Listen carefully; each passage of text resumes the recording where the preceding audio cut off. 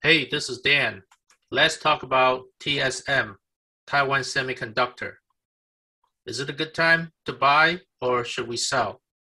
In my February 15th video, after I performed the fundamental analysis for TSM, I came to the conclusion that the price would reach 160 by the end of 2021. At this point, I'm still sticking to my target. However, as you probably know, TSM has been under some headwinds lately, especially since March. Why? Because there are two main events affecting the stock price of TSM. Number one, it's the recent drought in Taiwan. And number two, it's the recent surge of COVID cases in Taiwan. TSM has more than 90% of their manufacturing facilities on the island of Taiwan. That's why these two factors have affected the prices of TSM, even though the actual operations of the company have not been affected because of the various countermeasures put in by the management. Nevertheless, there's still a very strong psychological factor affecting the stock price. If you are interested in what I'm saying so far, please click the like, subscribe, and notification button, which will encourage me to make similar videos in the future. It is also for the sake of the YouTube algorithm. Thank you very much. Let's continue and get into more details. Currently, Taiwan is experiencing the worst drought in 56 years. To make it worse for the world, around 90% of the most advanced microchips are manufactured in Taiwan. At this point, the government of Taiwan has been stopping irrigation of farmland in order to continue to support the industries, especially the semiconductor industries. But the situation is getting tight. The water quality is extremely critical to chip production. TSM already has been reusing 86.7% of its water, but apparently that's still not enough. And recently, the government of Taiwan built a desalination plant just in a matter of 70 days to produce more fresh water. If necessary, they will certainly be building more plants. However, it is hopeful that Taiwan will get more rainfall before they have to build more desalination plants. A couple of days ago, there's some rainfall in Taiwan, provided 12.1 million cubic meters of water, but the major reservoirs still have very low water levels. As you can see, 2.6% capacity, 2.1%, 1.6%, and 1.1%. So the situation is still very urgent. Now, the second thing affecting TSM is the recent surge in COVID cases. Because of the surge of COVID cases, all schools and non-essential public places, including entertainment venues, have been shut down. TSM factories, however, are still open. Let's look at the number of COVID cases in Taiwan. As you can see, when the rest of the world was suffering from outbreak of COVID, Taiwan was pretty much protected because of very restrictive quarantine procedures. But recently, the virus seems to have broken through the defense of the island, or maybe the people have been complacent due to the success of the past year. In the last couple of weeks, they were seeing up to 300-400 new cases a day. Let's put that into perspective. As of May 26th, Taiwan had 397 new COVID cases out of the total population of 23 million people. So that's infection rate of 0.0017%. In comparison, in the US, on the same day, the US had about 23,000 new cases out of 328 million people. The infection rate is 0.0072%. So the infection rate in Taiwan is only about a quarter of the rate of the US. And that's why it's not that serious, but it's still an increase from their previous history. And that's why it's being very alarming, and it's been causing the Taiwan stock market to go down. And of course, TSM stock is sold both at Taiwan and also in the US. And that's why it's really causing the stock price to go down.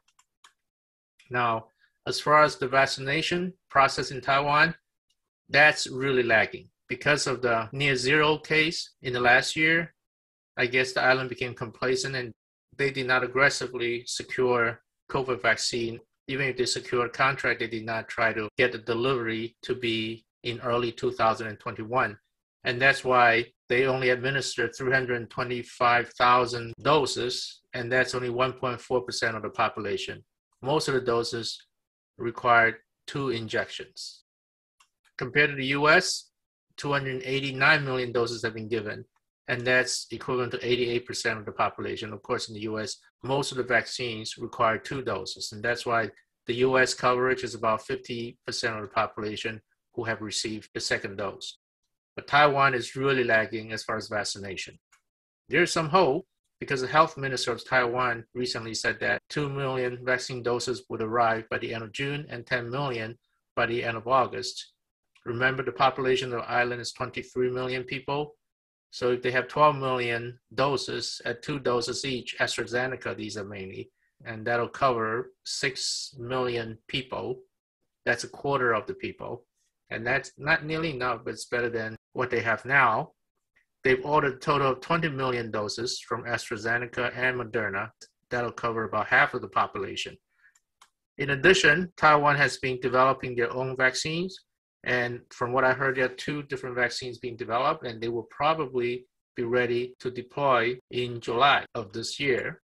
Also, as of today, the news came out that the ruling party in Japan is urging the Japanese government to start shipping AstraZeneca vaccines to Taiwan as soon as possible. I will be monitoring this development very closely. Let's look at charts. This is the daily chart for the last year. As we can see, TSM has gone up 124%, which is very impressive, although it's come down in the last 3 months. TSM performance is definitely much better than QQQ or SPY, which went up by about 40%. If you zoom in for the last 3 months, TSM definitely underperformed compared to the broad market. It actually came down by about 10%, whereas QQQ went up by 3% and SPY went up by almost 8%. Let's look closer at a daily period for the last 6 months. We can see this downward trending channel, although in the last 2-3 days, the price seems to be breaking above this channel. In the meanwhile, the DMI indicator seems to be just about to turn bullish, whereas the MACD already turned bullish yesterday. Let's zoom into the 4-hour chart. Again, we see this upper boundary of a downward sloping line, and there's a breakthrough here in the last couple of days. We see the bullish buy signal from DMI and the bullish buy signal for MACD. Although the RSI seems to be a little bit high, that means the price is probably due for a little pullback in the next couple of days. With the hourly chart, we certainly see this upward trend in the last couple of weeks. We do see the warning signals from RSI, although after going sideways or drifting down just a little bit every time hitting the RSI overbought signal, then the price continues to go up after a few hours. Hopefully that trend will continue, especially if they get more rain in Taiwan and also if the COVID cases are under control in the next few days. Let's look at the support and resistance levels. I see support at 114, which is the 20-day simple moving average. That'll be a strong support point. And I see historical support at 112 and 109, which is the lower Bollinger Band on the daily chart. For resistance levels, I see 119, which is the upper Bollinger Band on the daily chart. That'll be a fairly strong resistance. And then the historical resistance of 121, 124, and 128. Again, I like to repeat that. I'm staying with my target of $160 by the end of 2021. I still hold TSM shares at this point, although I did sell some shares after the price peaked around late February. If you want to see my detailed fundamental analysis of TSM, please refer to my February 15 video. The link for that video is provided below this video. As far as my strategies, I will be buying small batches of TSM in the next few days as the price continues to climb up. I'll be nibbling because I'm still bullish about TSM long term. And I think at this point, the COVID situation is starting to be under control. As far as the drought, let's just hope that Taiwan get more rain. And I will definitely continue to monitor the support and resistance levels. And definitely, once the COVID cases are under control and that there's more rain in Taiwan, the TSM price will certainly shoot up. Thank you for watching all the way to here.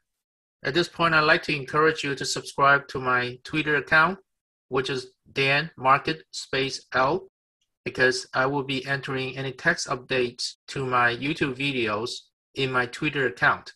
You can also post any comments, questions, or suggestions to my Twitter account. And I'd like to remind you that I'm not a financial advisor. I share my stock trading strategies for education purpose only. You should make your own decision with regard to buying or selling stocks, and you should probably consult with your financial advisors before you do so. This wraps up my video for now. I will chat with you again in the next few days. In the meanwhile, I'd like to wish you the very best of luck with your financial investments.